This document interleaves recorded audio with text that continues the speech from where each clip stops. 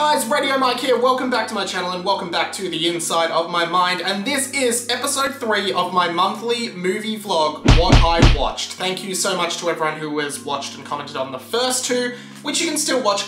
Basically, these are a monthly movie vlog, as I already said just before. I don't know why I said that again. Where I talk about and do like snap reviews of every movie I watched in the month that was. This is the March edition, but before we get into it, can I please ask that you hit that subscribe button below for more content that is movies, music, games, TV shows, pop culture in general. I'm Australia's most lovable nerd. I would love if you check out some of my other videos, some of which are on screen now. I also have a Patreon, patreon.com/RadioMike, if you'd like to chuck me as little as $1 a month, which can go a really long way, plus all my podcasts as well. It would be great to have you checking out some of my other stuff, because the YouTube stuff is not all I do. I've been really enjoying doing this monthly movie vlog because it's really sort of forced me to watch more movies, because I kind of can't get to the end of the month and have watched like one movie and do like a 1-minute video. So this is a really good way to keep me accountable in watching movies, because I did this calculation where basically, on average, I'm watching like 15 movies, 12 to 15 movies a month. And I think I worked out that if I did that every month for the rest of my life, there's only 7,000 movies that I will watch for the rest of my life, which seems very low. So I guess like, I don't know, I'm really starting to freak out and be really particular about the movies I choose to watch. This month I feel like I watched a lot of movies that I didn't actually particularly like that much, but I guess I'll get into it and start with the first movie I watched in March 2021, which is Jurassic Park. Okay, so I have talked a lot already on the previous 2 episodes about how there are just so many gaps in classic movies that I have just never seen. Jurassic Park is one of them. The only movie in the Jurassic Park franchise that I have seen is Jurassic World, the reboot one with Chris Pratt. And I remember thinking it was pretty cool. But I really have never seen Jurassic Park, so it was really cool to just sit down and finally watch this classic movie.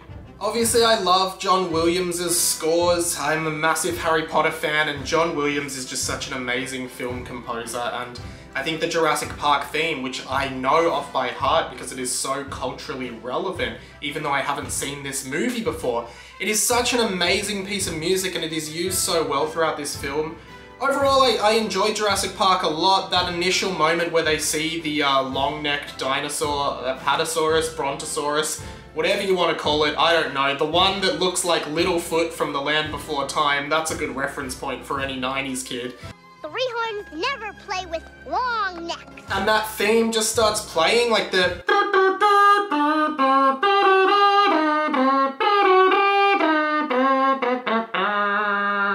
Absolutely amazing. It's a great film. The special effects and the animation of the dinosaurs, or however they were made, I don't know how, but they look amazing, especially for a film that, you know, came out when it came out. This is a really fun movie, and I would be keen to watch Jurassic Parks 2 and 3, so I might put them on the list for April, and I'll see how I go with that. But Jurassic Park, really good way to kick it off. After that, I realized that I had never actually seen the final movie in the X-Men franchise, Dark Phoenix, so my second movie for 2021 was Dark Phoenix. I actually really enjoyed the like modern X-Men series, Days of Future Past, First Class, and I actually didn't mind X-Men Apocalypse, which I know a lot of people hated, but I heard some really bad things about Dark Phoenix, and I gotta say, they're all pretty much true. This movie was an absolute stinker. I don't particularly know what was so bad about this movie, but I think Jean Grey is not a very interesting character at all. That might be a combination of the way she is written, but also the actress who plays her, who I believe is also the actress that plays Sansa Stark in Game of Thrones. I don't know, she's just a very muted, low-key character that to me didn't really fit being this villain kind of character. I don't know, this movie didn't vibe well with me at all. It was really boring, really slow paced, nothing really happens, and Jean Grey is really boring. Plus, there's this god-awful line that I cannot believe made it to the final cut of the film very early on, where Jennifer Lawrence, who plays Mystique, says this to Professor Xavier. And by the way, the women are always saving the men around here. You might want to think about changing the name to X-Women. I just cringed so hard when I heard that line. I just found that line so cringy in so many ways. I couldn't believe that was included in the film, and I just remember rolling my eyes and being like, what? It was so weird. This is a bad movie. I don't want to watch it ever again. That being said, it is a shame that the X-Men franchise, which was really, really good, sort of had to go out on such an unceremonious low. And the other thing was, this movie is called Dark Phoenix, but then sometimes it's called X-Men Dark Phoenix, and I think it originally came out as Dark Phoenix, and then they realized that that was a really dumb branding thing because the X-Men brand is so strong, so then they started calling it X-Men Dark Phoenix. Really stupid decisions all the way through. Because I watched Dark Phoenix, I then realized there was only one movie in that X-Men universe that I hadn't seen, which was the Wolverine from 2013. There are 3 Wolverine movies, X-Men Origins Wolverine, which I have seen and was just very okay from memory. This one, The Wolverine, and then Logan, which is one of my favorite superhero movies of all time, and it was absolutely amazing. The Wolverine was okay, it's set in Japan. I like Japan. It's really cool seeing movies set in Japan. The storyline is okay. I was watching a version, I don't know why, but all the Japanese language stuff didn't have subtitles. I assume it was just a weird version I was watching because there was no subtitles, so I lost track of the story a bit. Hugh Jackman is always great as Wolverine, and I thought that overall this was pretty fun. It definitely did, like, Logan was definitely the pinnacle of the Wolverine character, and that movie was amazing. I loved it. X-Men Origins was like, okay. This one, I think it sort of goes from lowest to highest in quality from Origins, The Wolverine, and Logan, in order of release. And The Wolverine was an okay film, and it was fun. It was very long. I probably wouldn't watch it again because it was so long and not that interesting, but overall, it was fine. Next up, Raya and the Last Dragon. I did a full video review of this on my channel, which you can find on my channel, so please give that a watch, but I will just reiterate what I said here. This is a really fun Disney film. Massive Avatar The Last Airbender vibes in terms of like the different groups or tribes within the bigger nation and these inner disputes between them. I guess thinking about it now, maybe a month after I watched it and a month after doing that review, it has kind of sat really well with me. Like, sometimes after I talk about something or think about it initially after watching it, I feel really positive about it, and then a few weeks later or a few months later I'm like, oh, actually that wasn't that good. Sometimes it goes in reverse. Like, when I first saw the Sonic the Hedgehog movie and I did a review of it on here, I was really negative. But now, when I think about it, I actually think it was pretty good and I really want to watch it again sometime. This one has just stayed the same. Like, I think Raya and the Last Dragon is a really fun movie and I really enjoyed it a lot. Go watch the full review for more.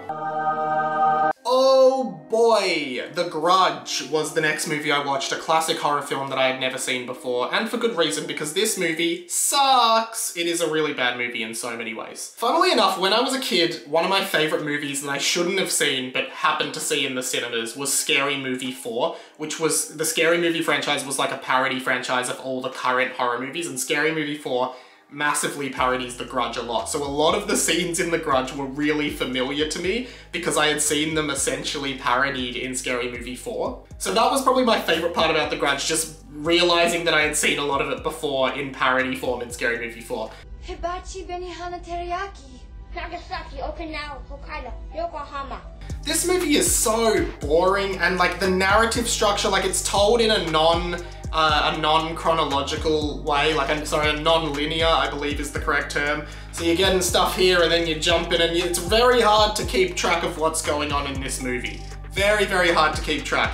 And I just didn't like it. The imagery of the kids, you know, the dead kids and the Grudge kind of figure, like, that's very cool and creepy, and that imagery I enjoy, but overall, narratively very hard to follow. And just generally not very interesting. I know this is an adaptation of the original Japanese film, and that the creator of the original Japanese worked on this film. I believe he directed it in production with Sam Raimi. Sorry, Sam Raimi was the producer from the Spider-Man trilogy. I think he's best known. And yeah, really just did not feel very good about this movie at all. One of the worst I've watched. Following on from last month, I watched Friday the 13th Part 3. Last month I watched 1 and 2. Part 3, pretty good. Better than 2, not as good as 1. 1 is still definitely my favourite, except 3 is, as I said last time, the first time you see Jason in the hockey mask with the machete. That was a really cool moment. You also see him unmasked, you see his face for the first time. Hey, now cut that out right now, that's not funny! I don't really understand the lore of this universe though, because Jason drowned and that's the whole reason that the first movie happens, because Jason died. But now it seems like he's alive, but he's not like a fully functioning person. He's like a zombie kind of person. I don't really know. I don't think it explains that. I'm going to continue to watch the Friday the 13th series this month and see how it develops because I'm very intrigued. Filmically, it's exactly the same. Those long kind of voyeuristic shots. Exact same formula as the first two. Nothing really different. Interestingly though, as I was watching this movie, there were so many shots in it of like things that looked deliberately as though they were meant to be a 3D film. You know those moments in movies where like the person does this in the camera, like they start and it looks like it should be in 3D? So I looked it up after and it turns out that Friday the 13th Part 3 was one of the first ever 3D movies ever released. And I remember watching it being like, was this a 3D movie? Because there are so many unnecessary moments, like this guy's using a yo-yo, and yeah. Overall, fine, better than 2, not as good as 1, exact same formula. Keen to keep watching, but they're slowly getting more and more boring and generic. Okay, I said The Grudge was one of the worst, but this was the worst, and this might be very controversial because the next movie I watched was Tales from Earthsea? Tales of Earthsea? From, one of the two. A Studio Ghibli film. Oh god, this film was so boring and long, and I don't remember anything that happened, and Ghibli films, I love Ghibli films. Spirited Away is one of the best movies I've ever seen in my entire life. Like, Spirited Away, that is just a perfect film, a perfect animated film, this incredible film. And others like Grave of the Fireflies and The Wind Rises and Totoro, and you know, all of them are generally very good. So I was quite excited to see Earthsea, which is based on a Western book series, I believe. And honestly, I just hated it. Like, we were so bored. I watched it with my housemates. Pretty much all of us just kind of totally switched off from it, but just kind of saw it through. My housemate fell asleep. I started playing Switch. I really didn't like it. The villain character spoke very quietly to the point where like you couldn't even really hear what he was saying. I don't know if we just needed to put our TV up louder, but oh boy, this was a really bad movie in so many ways, and definitely the worst Ghibli film I've ever seen. Whew, don't watch it. A pretty popular one for the next movie I watched, which was Framing Britney Spears, that New York Times Britney Spears documentary about how the media treated Britney Spears as she was growing up in front of the public's eye. I enjoyed this and I felt quite disturbed by what was happening to Britney Spears, and we were all kind of complacent in that, like this bullying and mocking of her and treating her as though she was like, you know, the public's property to make fun of. And there are scenes in this where paparazzi are following Britney and she's making it very clear that she's very uncomfortable with what's happening, but no one really stops or speaks up. This was quite a disturbing and disappointing look into celebrity culture, child celebrities growing up in the limelight. Limelight? Spotlight? What's the difference between a limelight and a spotlight? I don't know. We might find out. Should I Google it? Okay, I'll Google it. So limelight means the focus of public attention, which is exactly what I would think that spotlight would mean in a celebrity context. Let's just Google that. Okay, so spotlight is intense scrutiny or public attention. So it's probably spotlight that suits Britney more. I digress. This is a good documentary and also an important one. I think you should go watch it, especially if you're interested in like celebrity culture and how all this paparazzi stuff can really affect people. This was really eye-opening. And also, as soon as I finished this, I totally got onto Spotify and listened to a Britney Spears playlist because her music is banging. I'm addicted to you because you know that you're toxic. Kong Skull Island. Okay, I've seen Godzilla King of the Monsters, and I really wanted to see Godzilla vs. Kong. Haven't yet, but I thought I might as well watch Kong Skull Island, which is... And I think it's amazing how we are doing these mega monster universes now. Like, I think we're just gonna get to a point. I actually was saying to a friend the other day that I think eventually every piece of media in the world is just going to exist in the Marvel universe. Like, it might not even be related to Marvel, but it's just going to exist within that cinematic universe because it just is easier to make money under that label. I like that there are other competing universes like this monster universe that the Godzilla and King Kongs all fit into, and I think it's really cool. Kong Skull Island was good. I loved the almost emotional focus, well not really, but like, I liked King Kong as a character who is lashing out at the humans because essentially, like, they are intruding on his space, and he's really just defending himself and his land. Like, I thought that was a really cool perspective to see King Kong through. The action's really good, the characterizations are all really good. Nothing too special, but I don't think these monster films need to have much narrative depth. Like, I just enjoyed seeing King Kong. That shot where King Kong in the sunset or the sunrise or whatever it is appears, that those really harsh oranges and almost like the silhouette of this giant gorilla in the sky was just one of the greatest, most beautiful scenes I've ever seen. Like, it really showcased this monstrosity and what this is and how scary it is. So really enjoyed this. Can't wait to see Godzilla vs. Kong now. Next up, and absolutely my favorite for the month, I love this movie, Pacific Rim. How did I not see this movie earlier? This movie is like totally my thing. This is everything I live for. Giant fighting robots, killing kaiju monsters in the ocean. What else could you want in a movie? This movie is so cheesy, but like it is really narratively deep. It works really well. It's very cool. If you like anime and if you like cartoons and if you grew up watching things like Pokemon and Dragon Ball Z and, you know, obviously there's the link in this to Neon Genesis Evangelion and stuff like that. Transformers, like this is great. This is all of that done so well and not shit. I absolutely loved this movie. I thought some of the dialogue was pretty cheesy. Being an Australian, all of the Australian people in this film, because a lot of it has, there's some main Australian characters, really bad accents. I don't know who they were, really bad Australian accents, but this movie is sick. I have to watch the sequel. I saw there was a Netflix series as well. Pacific Rim, so cool. I think this was my highlight for the month. I absolutely loved it. Next up, Practical Magic. This was one I watched with Magia. It's her favorite movie of all time. We watched it. It's pretty good. It's about these two women who come from a magical family. They are witches and they accidentally kill an abusive boyfriend, and then there's a detective trying to find them. It was kind of weird between whether this was a fantasy or a crime or a rom-com even. Like, there was so many melded genres. It's a pretty fun film. It's quite long. Overall, I don't have too much to say about it. I really enjoyed it though. Like, a bunch of laughs, a bit of fun. The magic stuff was really cool. It's very fairy tale-y, and a lot of the narrative is about, like, you know, the relationship between two sisters and their sisterly love, and I think that was really nice as well. So, Practical Magic, decent kind of rom-com fantasy thing, and overall, like, an enjoyable watch.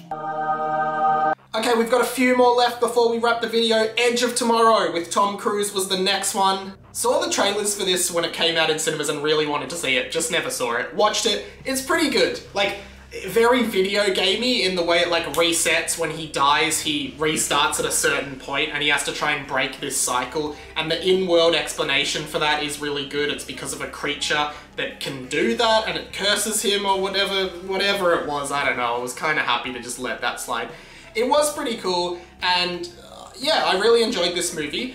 I guess one of my main problems with this that just made me feel frustrated was that every single time he dies, which is a lot, he has to do everything again in like the exact way he's done it. Speak to these people who know about what's happening and convince them that he's going through the thing.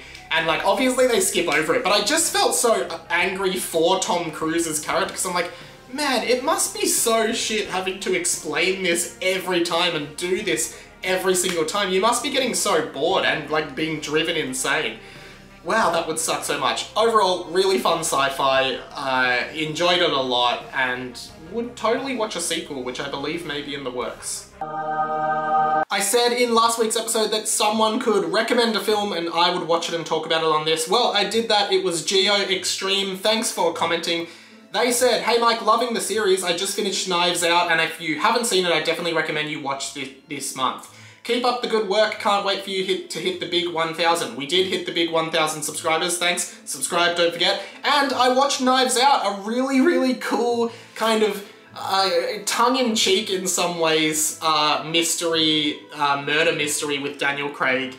This was a lot of fun. I wasn't sure how seriously you were supposed to take it because the main female character can't lie without vomiting. A lot of this film is very tongue-in-cheek, I think, but Daniel Craig is so good in this, and the murder mystery is good. Like, when you kind of find out at the end exactly what happens and you find out that Daniel Craig has figured it out and cracked the kind of mystery that's happening here, it is really well thought out and there's all the evidence there, and I kind of would have watched this movie again so I can try and pick up on little things that I missed last time. There was one moment that involves the name of a character sounding similar to a word, and if you've seen the movie, you know it, and I'd be keen to know what you thought about this because I thought it was really stupid. This reveal. If you've seen the movie, you know it. If you haven't, watch it and let me know what you think. But overall, really fun movie. I'm glad I watched it. I can see why so many people liked it so much. It was really good. Second last is Frankenstein from 1931. I just wanted to check this out. I don't know what got me thinking about Frankenstein, but I guess I think a lot about how characters like Frankenstein and Dracula and such are still to this day very well-known characters, but they're not very relevant anymore. I think most people would know that there is a Frankenstein book by Mary Shelley. I tried to read it once and it was just so dense I could barely get through it, and I think I stopped like a quarter of the way through. But I guess I just got thinking about why does everyone know Frankenstein or Frankenstein's monster and like probably hasn't seen any of the movies or read the book that it's from. So I just wanted to check out Frankenstein in film, and this was a really good movie. It's a really old movie, and it kind of felt a bit eerie knowing that everyone in this movie is probably dead now because it came out in 1931, which is nearly 100 years ago. But I enjoyed the kind of philosophy behind this, and it would be interesting to actually read the book and sort of figure out what Mary Shelley was trying to say with it, because Frankenstein is just brought to life against his will, and him trying to figure out what he is and who he is and why he exists, and being a bit of a reckless monster because of that, and being persecuted by the town. People take one look at me and go, ah, help, run! But yeah, this was a really good movie and a great example of like what cinema started as, because you know, this is a really old movie, but it really holds up. I recommend checking it out. You can get it online for free because it's like beyond copyright. So yeah, check it out. Finally, on a disappointing note, this 2020 science fiction film called Underwater. I really like underwater stuff. Like, I really want to watch a good movie about a sea monster, like a violent sea monster. I've watched like The Meg, which was okay, but I mean more like deep sea, and this movie kind of felt like what that was. There's these scientists that are like drilling deep in the deepest depths of the ocean where no human has ever been before, and suddenly this giant monster creatures start attacking them, and they end up being related to Cthulhu, the H.P. Lovecraft figure. Cthulhu, Cthulhu, Cthulhu, Cthulhu. Yeah! The evil, hate-filled Cthulhu from a dimension far away. And this deep, huge creature under the water. You see a bit of Cthulhu and it's very scary, but overall this was a crap movie. Like, the underwater shots were really hard to see what was going on. I never really knew where people were or what was going on. I don't know, it just wasn't a very good movie at all. Not a well-told story. It gets good in the last 10 minutes when you start seeing Cthulhu, this massive sea monster that is really scary to see. But I would love, if anyone recommends or knows a movie about a sea monster, because I really like that stuff, it spooks me out, sea monster stuff. A sea monster that's a sea monster film that's really good. Let me know, because Underwater was not it, and I do not recommend it. Okay, that is everything I watched in March 2021. As always, comment below. I will watch one movie that people recommend in this video comment section. Also, please subscribe, check out some of my other vids. You can also go to my website, radiomike.com.au, to find all of my content there. My podcast, 20th Century Boy, and Harry Potter and the Boys, a fanfiction Harry Potter podcast, wherever you podcast, and in full video forms on this channel. Go check out my stuff, subscribe, like, all of that stuff, and I will see you next month or in my next video. My name's been Radio Mike, and I will see you later. But I went to run my hand through your hair and I noticed you were attached to string. You were a puppet this whole time, you were attached to string. were a puppet this whole time. I think back